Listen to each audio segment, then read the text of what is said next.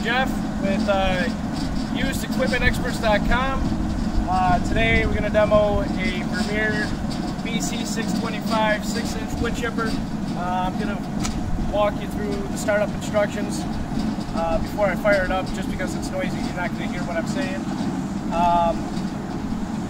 Got your choke, throttle up, throttle down. Always start your choke down, real slow, start her up. You want to engage the clutch, which turns the cutting anvil while it's on low speed. Do it on high, you'll burn the belt out.